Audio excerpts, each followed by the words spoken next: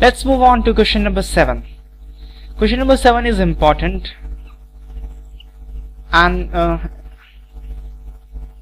it's thought-provoking as well. Now you have to carry on dehydration on this substrate.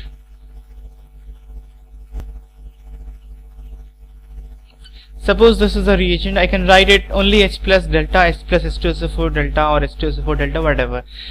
All we need is a proton, and we need heat for carrying out dehydration. Now carrying out, so what you do, you get your answer for this corresponding substrate, and then we'll talk about the mechanism.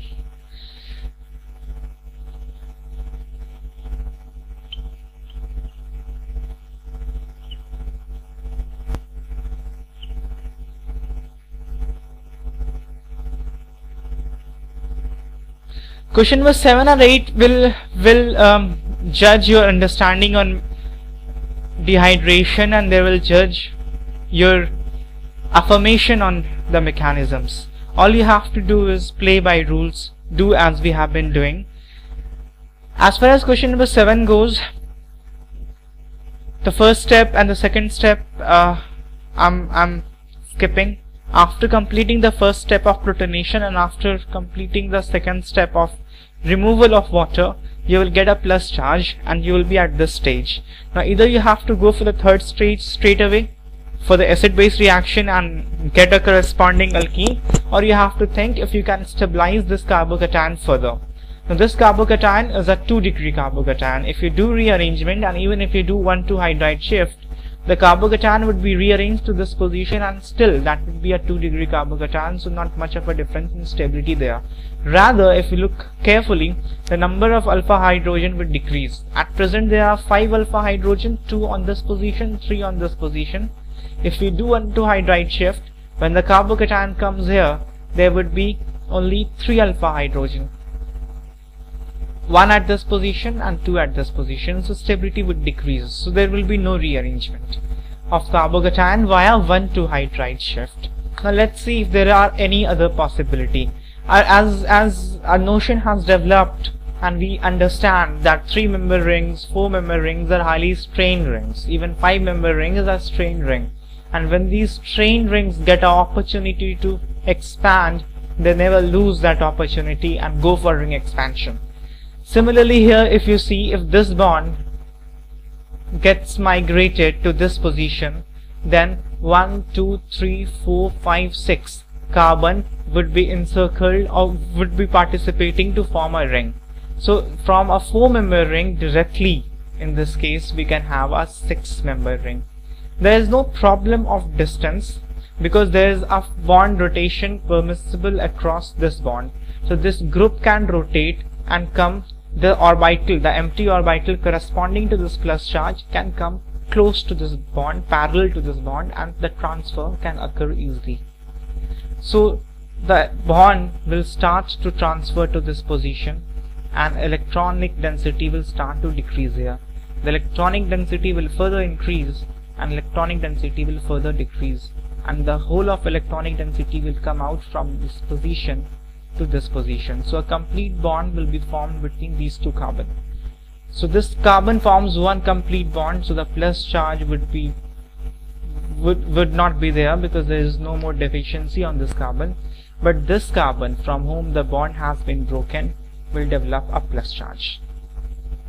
So if you write it properly, we have this structure. As you can see, between plus charge and this methyl group we have a carbon CH2 group. So actually it would be like this. Fine. Between plus charge and the carbon having this methyl there is a CH2. So between plus charge and the carbon having methyl there is a CH2.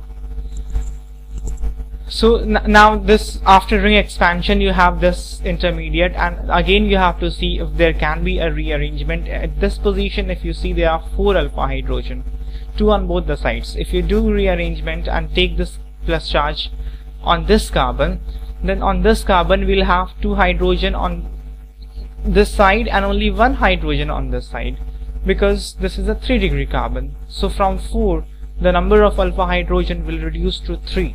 So the rearrangement will not occur. This is the most stable position for the carbocation.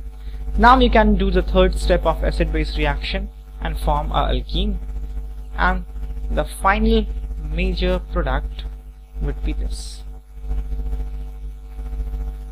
right? So this will be the answer for question number 7. Fine. Now up till now we have been discussing about compounds having only one alcoholic group. Now as in question number 8, you can see there are two OH groups. Now two OH groups, when there are two OH groups, then dehydration will occur on both the groups, and it will occur one by one. You don't have to do dehydration simultaneously on both the OH groups, because if you go for dehydration simultaneously on both the OH groups in the first step of protonation, if we do on both the OH groups, then there will be 2+ charge developed on the substrate, and 2+ charge simultaneously brings lot of instability. Generally a small molecule do not develop 2+ charge or 2- charge. It occurs one by one. So at a time it can have only 1+ charge because of stability consideration. So what we would do is we have to carry out dehydration on one of the OH group, and once the dehydration on that is completed, then we'll move on to dehydration for the next OH group. That's how it would go. Now in order to reach to the product, we just have to follow the steps of the reaction. So the first step of protonation has been done. In the second step, this water molecule is removed, so the plus charge will be developed here. First two steps over. Now before we move on to the third step, we have to look if the plus charge can be stabilized, if the molecule can be stabilized as a whole. Now here again we can see there is a 4-member ring. Whenever there is a plus charge outside a constrained ring, a ring under angle strain, a strained ring, then that ring will always try to have a ring expansion. Here again we can see this bond can expand from this position to this position and form a 5-member ring instead of 4-member ring. So if this bond starts to migrate to this position, electron from here would come out. Further amount of electronic density will go into new position, and from the previous position electronic density would come out. So the plus charge on this carbon will not be there, and a plus charge on this carbon is produced. So we have a 5-member ring.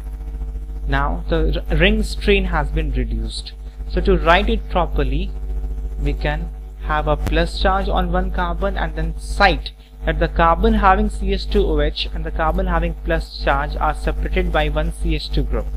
So I have drawn a plus charge on this carbon.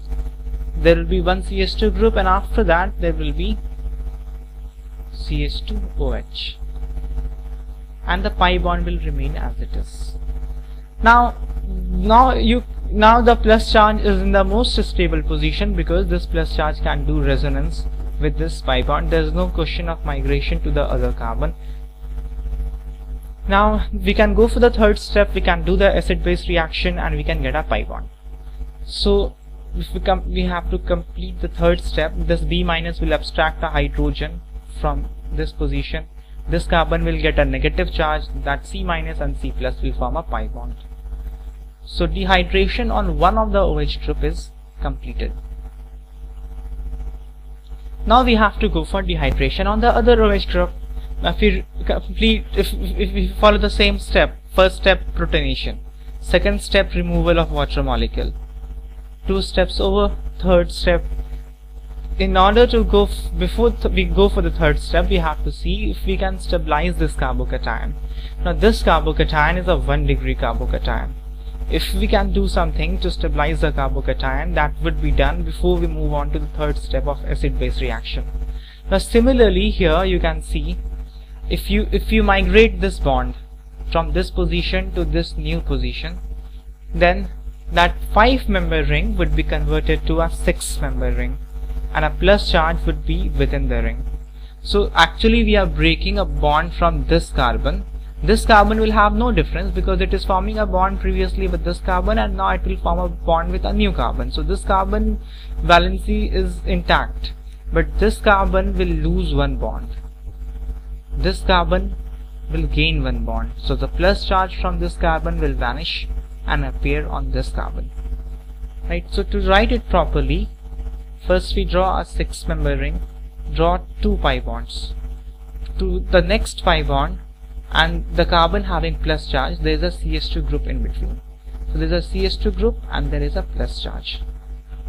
Now we cannot further stabilize this carbocation because this carbocation is considerably stable because of resonance with these 2 pi bonds. So the last step will occur now.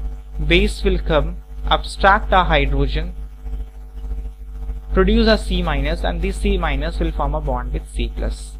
So a second pi bond will be formed